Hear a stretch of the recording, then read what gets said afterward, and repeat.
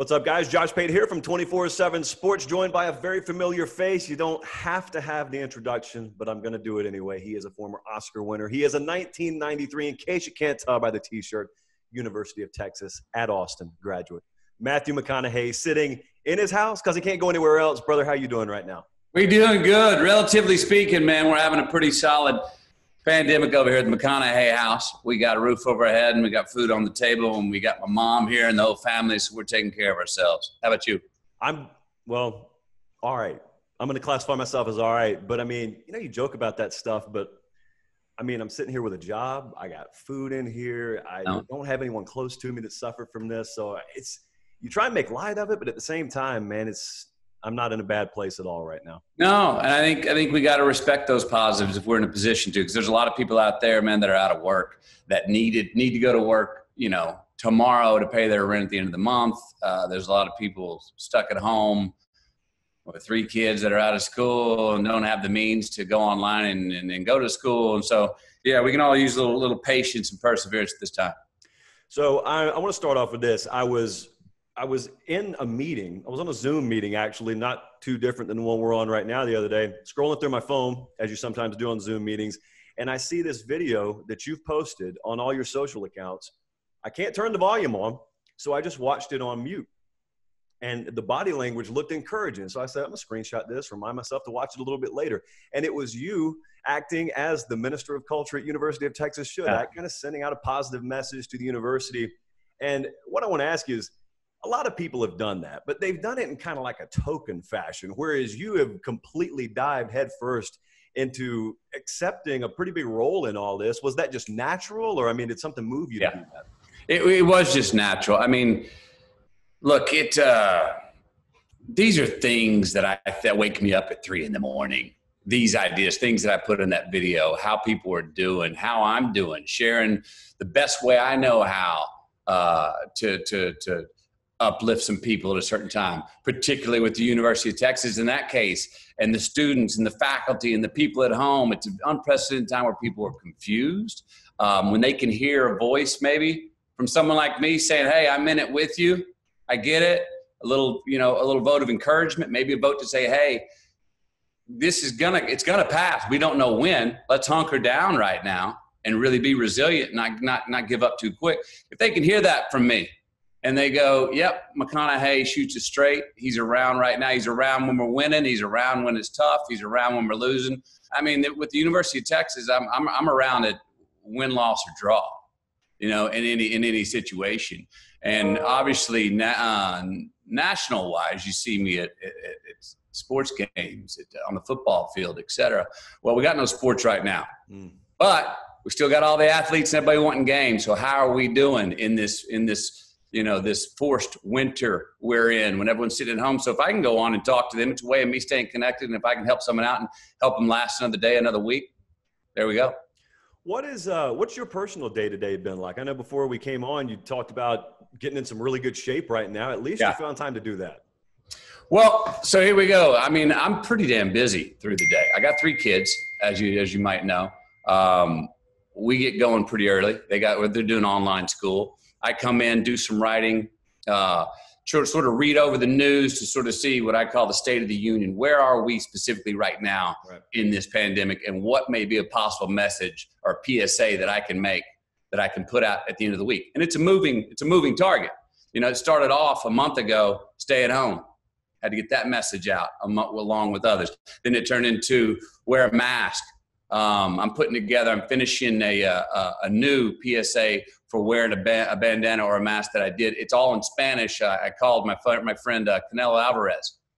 And right now there hasn't been a voice that I've seen to the Hispanic community about the safety of wearing a mask. So I called him, wrote him some stuff. He shot his end. We're editing that together, and we'll be putting that out early next week. So it's I'm just daily writing, spending time with my kids.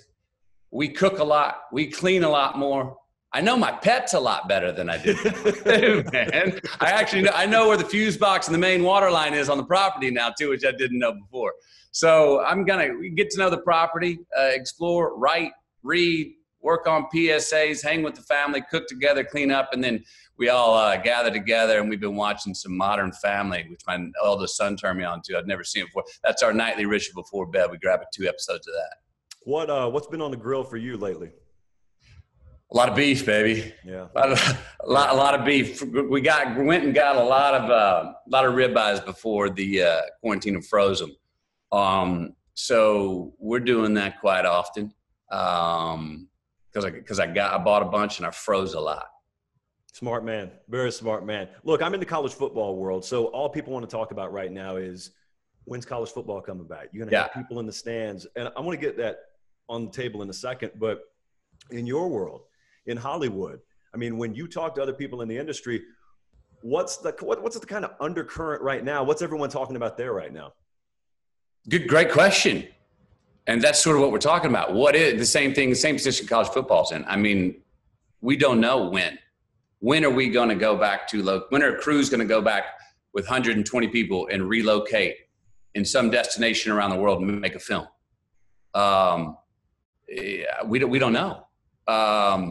Look, there's a lot of companies that are just trying to stay and keep as many people working as possible, giving some pay cuts, but trying to keep people with a job for as long as possible until it's safe enough to go back out and start working again. We're on a pause. No one has the answer in our industry either right now. Yeah. My hope is that during this time, some really interesting creative ideas, we may have a golden age of good art coming out after this time. You know, with college football, which you cover, we don't know. I mean, it seems to me, and you tell me, because you may know more than I do, but that the season, at the very least, at the best scenario, it would be pushed, and you start in the fall? I think so, man. The way I've looked at it, and listen, a lot of athletic directors who you're used to going to as being these fountains of information, they tell you something, then you kind of see them go at the very end. So, I mean, they don't know. We're all hoping for it. You know, yeah. It's like hell, all of society. Everyone wants to go back to work. Is it the safe time to do that? Are we going to have games? I don't know. I don't see 100,000 people feeling good about gathering together. I don't know. We're going to play it. Is that going to be in the fall? Is that going to be this year? That's a tough pill to swallow right there, but it could be a reality. Will they have games without crowds? That could be a possibility I've heard of. It's interesting right now to talk about college football with UT. This is sort of like, remember the strike? Was it like 86 in the NFL? Oh, yeah. Like suspended season. The Redskins went on to win. But it was a mental game more than anything that season. And coming out of this with the disruption that all of these players and coaches and lives have had, it's going to be the mental game coming out. Whenever the season does resume, the mental side is going to be more important than ever before. Also, what are these athletes doing during this time? Which team, I was talking to our team about, be ready, do what you can now to when we do come out of this and it's time to play, come roaring out of the gates with it. Be ready, keep yourself mentally, spiritually, physically ready to come out as close to where you were or where you ought to be. Don't use this time to get lazy. You know what I mean? Because it's going to resume when it does come out of the chutes running. Dude, I think what you said a second ago about how some relatively tough times maybe in your world will lead to some really good art on the back end. Yeah. You circle it back around to college football. I talked about it on one of the shows we had the other night. Some programs are sitting around right now and they're developing terrible habits, but there are staffs somewhere that are coming up with new ideas they've never had to implement before. And 5 years from now, they're going to be folks who have revolutionized their athletic departments because of what they were forced to do right now. I don't think it's much different, honestly. Disruption does that. I mean, it's forced to change. It's forced a different way of looking at how do these coaches communicate with these young men and women during this time? How do these teams virtually stay together and keep a central theme going through this time when it feels like you're just lost in limbo in a forced winter? How do you keep a momentum and a collective during this time when you're not able to get together and bond and form the teamwork that you would by working your butt off every day with each other? There's a way to do that. Again, it's going to be much more mental now than at any other time. And the teams, the coaches, the organizations that are doing that the best right now, the players that are doing that the best right now, I think are going to have a big advantage when it's time to get that pigskin moving again. Well, when it does get to moving again, let me ask you a broad question here. You take it anywhere you want to. Where is Texas football, 2020 and beyond? Where are they at right now? On the way. Definitely on the way. And, where are we? We are not in the national champion title conversation until we are. Mm-hmm. Period. Forget the hype, forget the talk, forget it all. No, we're not until we're there. And so we could talk about it. One of the great things about the University of Texas, the expectations are so high here, not only from us, but from the rest of the world. All right. So we're the first team that people talk about. This great narrative that's gone on. Is Texas back? Is Texas back? Well, that narrative started before we started it. All right. Do we have to answer the question? Yeah, you can verbally answer the question. Where the question will be answered is on the football field. We know that. We got to keep the better we do at keeping that outside chatter of expectations outside and say, you can ask us when we're back. You can want us to be as great or as bad as you hope we can be. But we know that you see those numbers about how many teams, we're their number one rivalry. Yes, sir. And it's like 11, and the next is Notre Dame with 4. Mm-hmm. So the expectations, people can love us the most and hate us the most. Great. What we got to do is find our spot right there in the slipstream where it doesn't matter. We're not doing it. We're playing for it. We want to play for the people that want us to win, but we're playing for us. We're playing for the University of Texas. We will march through. When we get it in our minds to march through an entire season, that one game is just a battlefield on the war of an entire season. And we'll be there when we look up and we hold up a trophy. That's when we're back. See, you said expectations are a great thing there. I actually agree with you. And to be bluntly honest, we cover a lot of programs where the expectation's high, but the investment's mediocre. And so to me, that's unfair. Places like Texas, reason I've never had a problem with sky high expectation is because everyone's bought in. Tell me about the game day atmosphere there. I know since Cristo Conte's been in there, there's been a big movement to improve game day atmosphere. And I haven't even been to a game in Austin in the last several years, but it's noticeable to me just on TV. It is. No, and Del Conte, let's point this out. This guy's done a great job at sort of re-energizing and rejuvenating that game day experience, not just for men's college football, but across all the sports at the University of Texas. He's put a bolt of energy into our school, into the state. Our expectations are extremely high, and he's come in and said, you damn right, as you just said, expect that, and own that. Own those expectations. If you're coming here, that's what you're going to get. That's part of the bargain of coming here. The highest expectations or nothing. That's part of the pressure. Do you love that pressure or do you fold under that pressure? Mm-hmm. Yeah, now you got to love that pressure. Now, you can say that. Saying that and doing that's two different things. The game day experience, one thing he did that I really liked is early on, the stadium experience at Darrell K. Royal on Saturday, for a while, years back, started to have too many mixed messages. There was too many advertisements coming from here, and there's a cookie being sold here, and a gorilla over there. And it was like, there's one animal should be in this stadium. That's a longhorn. And there's one color, and that's burnt orange, and it needs to bleed. That's the baseline that needs to bleed through this stadium the entire day, the entire week, the entire year. Nothing else. We're not for rent. So he really simplified some things and brought it in. And I use the term baseline, which is the heartbeat of the University of Texas. And it's much more clear now. And he just he shined a light on it and resurrected it and made sure that it was on top of everything and nothing else interrupted. And when you're coming on game day or you're around here through the season, any season around campus all year, you know where you are. You know what the only game in town is. You know what you got to do. Love it, man. So I think this is something about you that some people may not know. I think most people in Austin and around the Texas community know. You're active there, obviously, but you're active on campus and that you teach a film class right now. Yeah. Now, I heard you on Colbert the other night talking about it and the guts of the class, the nuts and bolts. Walk me through what that class is about. I don't think it's just for show. There's a lot going on there.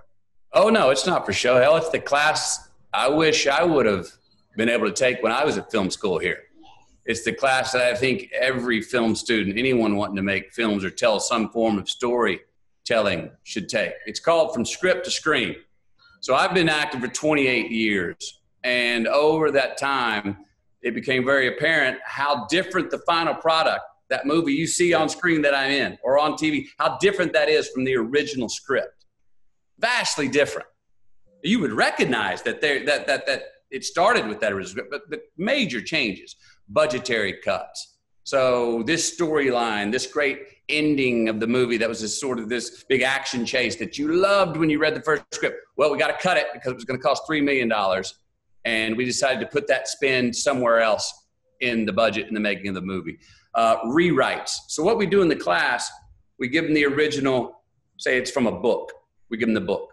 Film students, they read the book. They declare what movie would they make. We then give them the first script. They then get up and say, wow, all this stuff changed. Where's all that stuff that's cut from the book that I like? We then give them the next script and the next script and the next script, then the shooting script. Now, major changes have happened. So they're seeing the science behind the magic of movie making. Then we show them the film. Vastly different than even the shooting script was. So what it does is it gives them the science to the magic of movie making in a very practical, experiential way. It also takes the pressure off of a film student from thinking they got to know everything. And that original script, it must stick just to that script. It has to be that, which isn't how any art's made. You have a plan, yeah, just like sports. You have a plan that you're going out with, but you got to call audibles sometime. You got to find room for inspiration. You got to get the ball to the person who's got the hot hand and go with that storyline. And so you have to be in the moment, and that's just how making movies, just like sports, is created. Yeah, you've come out with a plan, but how you get to the end, you have to be in the game, and you call audibles along the way, be inspired along the way, tell the best story that you can, being inspired along the way. Do you ever watch your, let's say a movie you did in 1994, pick one. I mean, do you sometimes watch your material as if a player watching his old film would critique himself? Do you ever do that, or you just let it be what it is? No, it is what it is. I mean, if I'm flipping through channels or something, I'll pause and then I'll skip it. I'll go, I mean, for me, I'm like, look, I did it. I know what I can still to this day. I mean, I have a memory of I can go all the way back to every film I've made over 50. You could put me in any scene or recite anything, and I remember exactly where I was. I know what it was take 4 they used right there. I remember it because it felt great. It was true. And I remember the director going like this. Somehow I remember every single take I've ever done and which one was used. So I don't need to go rewatch it. Do you, I'm not going to ask you if you remember it. Of course you remember it. One of my favorites of yours that I don't hear talked about as much, even though it was big at the time, was Two for the Money. Two for the Money, yeah. Yeah, man, for people who haven't seen it, it's a really high budget deal. It's got Pacino in it. It's got Rene Russo in it. It's got you, Jeremy Piven, I think, is in that movie. Yeah. It's about sports betting. Yeah. And I always think, and I was thinking this morning as I was getting set up for this, it was big when it came out. But now that sports betting's been legalized, I wonder if they dropped that thing in 2020 or 21 or even like made a series about it, I wonder how much different it would be received by the public. I loved it at the time because I got the subculture of sports betting at the time. But what are some of your memories of that project? Well, one, worked with Pacino. Great. Yeah. I mean, there's one of the legends in my craft right there. To hear him tell stories of working on The Godfather, to hear him talk about an actor who stands up for his rights, and hook or by crook, it doesn't matter how much of an inconvenience it is. If he feels something's true as an actor, you stick to it. So I learned some things about standing up for my rights as an actor from him. Working with him, the story, the Brandon Lane character, that betting underworld, the pressure that was on this guy at the end, you know, that you can have these such incredible hot streaks. I've got a brother that was on a 27-2 run.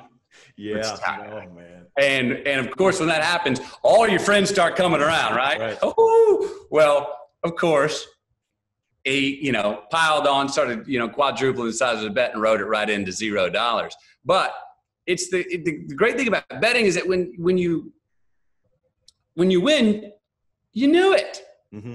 Of course. When you lose, well, it was just an aberration. It was a glitch. Referee must have called something.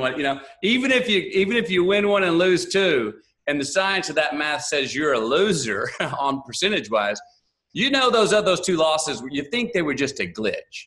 That one win is where you had your finger on the pulse of the game. And that's why, look, that's why Vegas is growing. That's why Reno is growing. And that's why online gambling will continue to grow. And one day, probably be in most every state. Yeah. Are you a yells at the referee kind of guy? I mean, are you a guy that will take a bad call with you 3 or 4 days after a Texas loss? Or do you just win is win, loss is loss? Let's move on. Look, I've got a term called the Vegas foul. You don't have to say anymore. Where the gig is in, and I'm not a conspiracy theorist at all. But no, I don't really. I don't really take with me. I pretty much immediately go to look, and I've seen it happen on the field with players live, even at UT. You get a bad call. We know it's a bad call. Yeah. We were right there, and you see players start get deflated. Come on, ref. Well, that's wasted energy because you're not winning. Leave that to the coach. You are exhausting, wasting energy on what you've got to do next as a player, especially to get exhausted. And all of a sudden you feel like you're a victim to a bad call. And that does nothing to help you go make the next play to win the game. It actually gets you on your heels, playing defensively, gives you an excuse in your mind. And if you don't let that, as a player, you really cannot let that get into your head. And I've seen it get into players' heads. I've even seen it get into coaches' heads. But if that happens, leave that to the coach. And you have to immediately turn over to what's next. Have you thought about the fact that you and I have not missed an opportunity to watch a single game in person during this whole deal? But yet it feels like I've been separated from the sport for like a decade, and how sweet it's going to be whenever this happens to finally be able to sit in those stands, stand on that sideline, and see a sport that feels like it was taken away from us for a little while, and how much maybe folks who were kind of lukewarm on college football and college athletics in general beforehand may see a little bit of a coming back to the table factor. Well, I'll say this about sports in general, and especially college sports for me. Number one, it's the best reality TV there is. You better believe it. It is there. It has a plan. It has a set of rules for football's sake. Each field is 100 yards. It's a certain width. You've got referees, rules, 11 on 11. It plays out better than any drama that can be written in my business. If you look at our national championship, one of the greatest dramas ever on TV when Texas beat USC. If you watch the movement to that game, that couldn't have been written in a Hollywood script. It would have been called fictional. It would have been called sensationalized. But it happens in real time, and it's happening, but with young athletes that are doing everything they can. Young athletes that will make mistakes. Young athletes that will turn out and do something greater than they even believed they could do. Young athletes that maybe didn't quite believe in the first quarter, by the third quarter, felt a half a step quicker than they've ever run, and were a half a step quicker than they've ever run. So what I love, I could go on and on about what I love about sports, but it's also society can learn so much about sports and competitiveness. It is the purest and best form of tribalism. It is real tribalism where, yes, I want to beat you, and yes, you want to beat me, and yes, wave your banner, and yes, I'm booing you. But after the game, we walk over and shake hands. Yep. The great thing about sport, compete like hell and do everything you can to beat the opponent and win right now. But when it's over, we go, see you next time. It's a beautiful thing about sports. We can learn, all of society can learn a lot about that from sports. And a lot of people still have some learning to do about that from sports. All right, so we wrap it up here. We got a pretty big audience. You got a massive audience that follows whatever you do. Got a fairly big audience here. You got a wide range of people. Some of them are out of school right now. Some of them are out of a job. Some of them are wondering if they're going to have a paycheck come to them the next 2 weeks. So from Matthew McConaughey to anyone watching right now, what is the message? Just keep living, man. And that's a different thing for different people right now in ways that you just said it. Look, I sit here in a privileged situation right now. I have a job where I have the money where I'm not worried about paying my rent this weekend. I have a freezer full of steaks, like I told you at the beginning. All right, I got 3 kids that are healthy, my wife, and I was able to get my mother, 88-year-old mother, here to my house. That's a damn privileged situation that I'm happy to be in. That's not everyone's situation. As I said earlier, you got people who are out of a job that needed to work this week to pay their rent at the end of the month. You got people that need to put some food on the table. You got people with 3 kids at home that aren't healthy like mine. They all have runny noses right now that are driving them freaking crazy right now. And they feel like they're going to snap. They're trapped in a house with someone that they only like seeing maybe a couple hours a day. And now it's about 18 hours a day. Be cool. It's going to take fortitude. It's going to take some strength. No, and just remember this. It's going to pass. And I find that every time we're reminded that, hey, this too shall pass, it's a little bit of a light at the end of the tunnel, even though we don't know exactly the timeline of when that light is. We've never had an enemy like this before.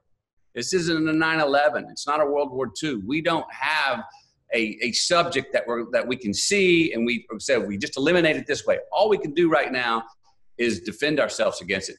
Play offense by staying home, which seems to be a very defensive move, but it is actually an offensive move right now against this enemy. Wear our mask and go out so we don't spread it as much right now until the people on the front line can stabilize the situation. Doctors and scientists can make sure we got enough beds for when we do re-engage in society. Get it? And we'll come out of this, and the vaccine should be still over a year away. But take care of yourself and take care of your loved ones, and know that if you're taking care of you, you're taking care of me. And if I'm taking care of me right now, guess what? I'm taking care of you. It's a very odd paradox right now. I mean, as separated as we are, we've never been more dependent on each other in any time, I know in my lifetime. So know that it's going to end. Tap into that fifth gear you got. You've got it in you to be resilient right now. If you can muster it, you got it in there. And rely on some people around you. Rely on your loved ones. Get to know your kids better. Get to know yourself better. Get to know your family better. Get to know your property better, like I'm doing. Because I know where the water main line is. I didn't before. And know that, there's a green light at the end of this red light. Matthew McConaughey, man, it has been a privilege and a pleasure to talk to you. Stay safe. Keep things real in Austin. And finally, when we get games, hope to make it out to see you at the Red River Shootout this year. Hey, let's do it. Y'all be good.